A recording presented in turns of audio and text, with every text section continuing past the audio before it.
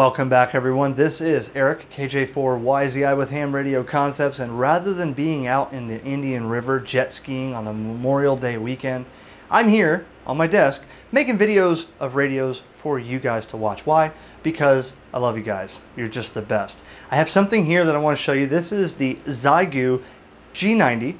This is a 10 through 160 meter 20 watt radio with built-in automatic antenna tuner, built on an SDR architecture. So let's recap for a second. Back in the past, I still have it, but I've shown you the X5105 by Xiegu. This is the 5 watt QRP HFN 6 meter with a built-in tuner and battery.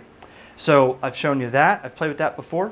I also had the XPA 125 for a demo, showed you a video. That's the matching amplifier to bring it from 5 to 125 watts. And then in the past, I also had the Xiegu X108G. That was a 20 watt. So this radio right here, similar in looks to the X108G, but a completely different radio. So the big question is, you know, I've had a lot of comments and people saying, yeah, you know, you're showing us all these radios that are $2,000, $3,000. I'm a newbie. How do I get into radio without spending that much? And absolutely, you're totally correct, because you're not rich.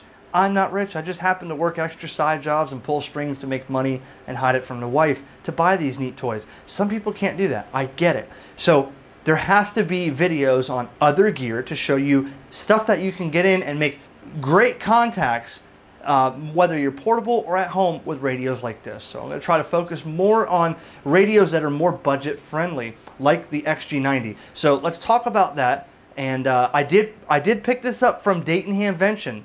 I went to MFJ. MFJ is a dealer of these, and the 5105 and the amplifier. And I was talking to them and I saw that, and I knew this radio was out, but I didn't really have any interest in it yet. Then I saw it and thought, wow, that'd be good to share it on video. So I picked one of them up and I brought it home. The TSA did not go through the box when it was in my bag, but they did charge me extra because of the weight to bring my bag home on the plane. So let's check out the XG90 by Xiegu.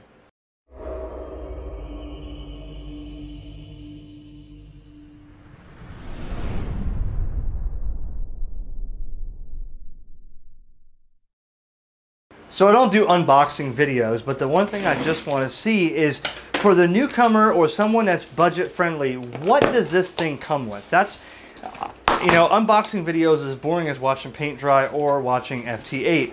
But I just want to see what it comes with. So we'll show you here, and then we'll get right into it afterwards. Here is the radio. Okay, this is the G90. And it, like I said, it's similar in looks to the X108G.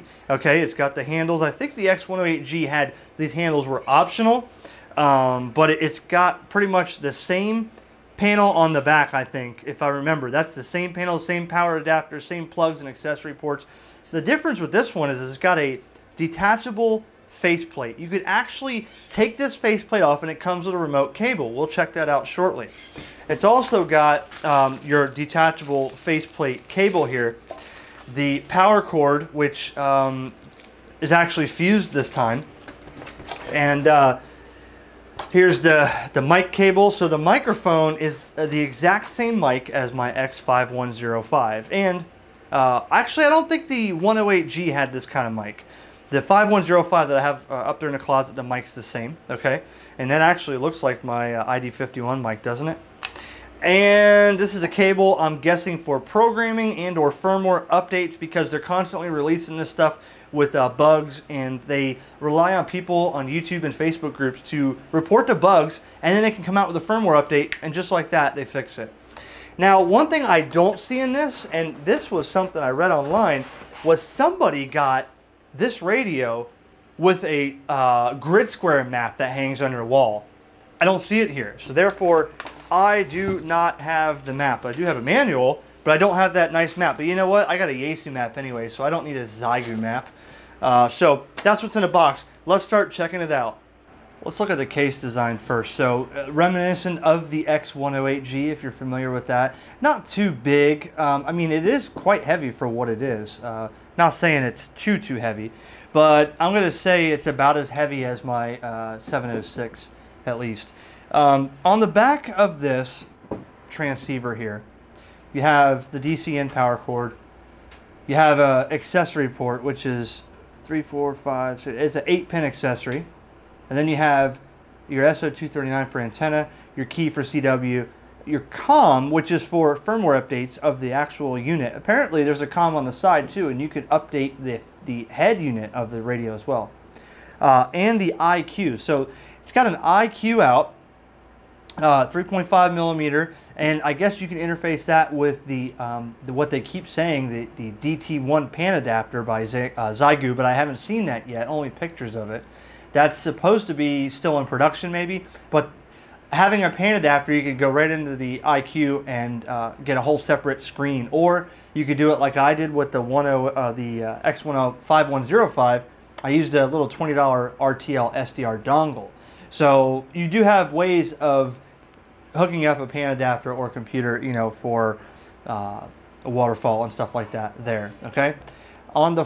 Here's on the side, like I said, the headphone jack and a COM port jack for both 3.5 millimeter for updating the firmware. It says in the head unit and other features. Maybe that's for future. It appears that because they give you an Allen wrench, where is it?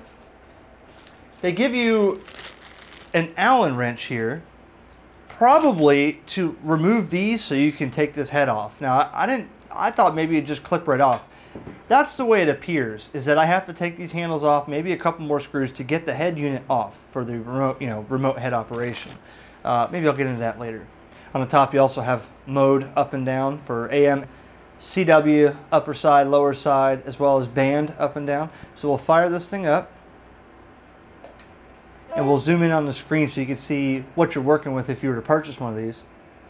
Okay, so the screen, first impressions, this is not for the visually impaired. If you have a hard time seeing, or you are one of my followers that are visually impaired, this may not be for you. Very small screen. Now, with that said, it's still completely usable. On the screen, you know, you have a VFO-A, a VFO-B. On the left here, it shows you your mode and the AGC, the voltage up here. You have on the bottom what appears to be a waterfall, which is probably where the signals will show up as you're tuning across the band. Your S meter here, as well as your SWR over here on the right. Something else, and this feature was actually an upgrade in future releases on the X108 when they kept adding firmwares. It comes standard in this one. It's the SWR analyzer. I wouldn't hold it too much as more than just a reference, but if you hold the power button here, you can see it starts sweeping SWR. They call it SWR scanner. We'll go up to 10 meters like this. We'll go to 28 dot, let's see, no, 28.4. If I go like this and I go to scan, you can see I'm really flat on 10 meters.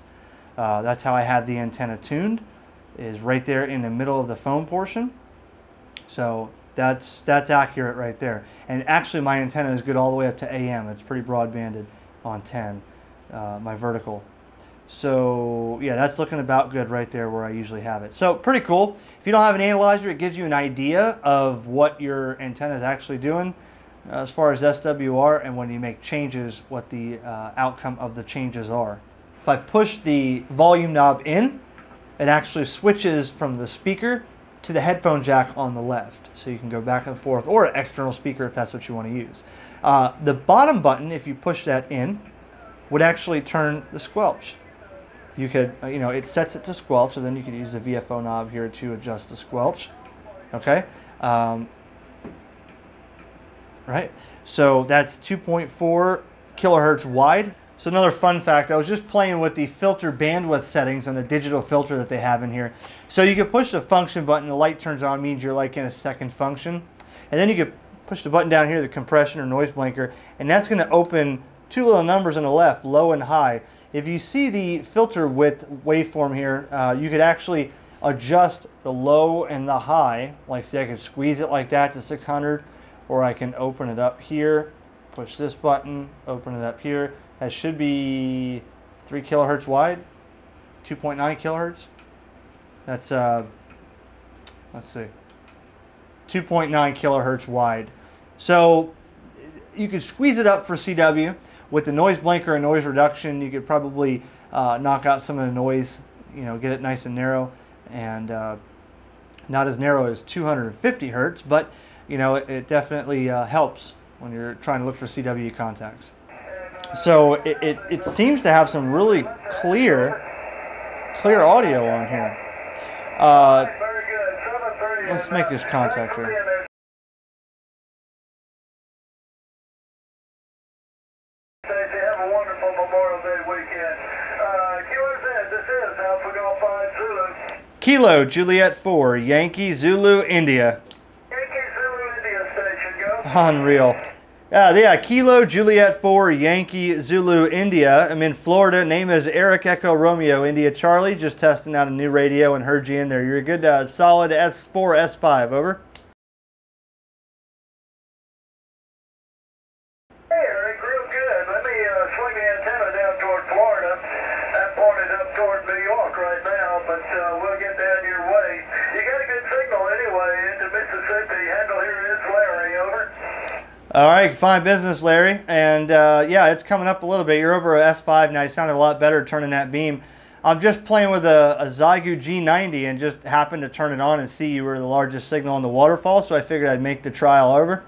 Oh, well, I appreciate you taking time to give us a call. By the way, you are 5'9 plus 5. 5'9 plus 5. Doing, very well, Eric. And as I mentioned to the other stations, the YL system will be cranking up on this frequency probably as soon as I let go of the mic and turn the thing over to Larry. And we'd love to have you hang around and check in with us. Over. I will do my best to try it. I just appreciate the response back when I called for you. So thanks, Larry, in Mississippi. Take care. Have a good rest of your Memorial Day weekend. Be safe. And 7-3 KJ4 YZI. Okay, right back to you, Eric. And sounds really good. Have a wonderful Memorial Day weekend. And 7-3. And let's see here. Okay, so now that I made that contact, the audio is really clear. It does sound good. I mean, there's not much that I need to say or show about this. To be honest with you, it's an affordable rig that you just saw will actually work. And, you know, it's got more features than just a standard traditional. If that screen was any bigger, that would be impressive to have that little, you know, a much bigger screen on a radio the price like this. You're talking under $500 for this radio. And you know, you can find a used ICOM 706 from, you know, the same price, 706 Mark II-G. But if you want something a little bit newer, you know, I would think the ICOM quality over a Xiegu quality would probably be far more advanced, higher quality. But again, I encourage other, you know, manufacturers to step into the game, because they will learn as we buy and use these radios. They will learn what works, what doesn't work, and think about 10 years from now, maybe they go back and say, remember we tried this little Xiegu G90? I mean, it is possible, you know. Look who this one's for you, Jan. Kilo Charlie 4, Tango Victor Zulu.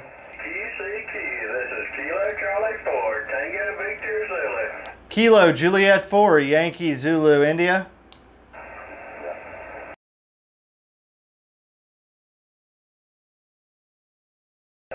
Here you go. Watch.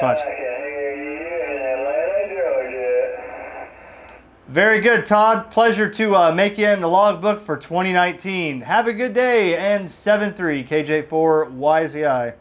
7-3 from the base state of Georgia. Oh my gosh. Great state of Georgia. Wow. That one was for you, Jan. I already know what I'm going to see when I pull this off here. So to take the head unit off, you do have to take the 4 screws out, 2 brackets with the Allen wrench they give you. And being that they're using a serial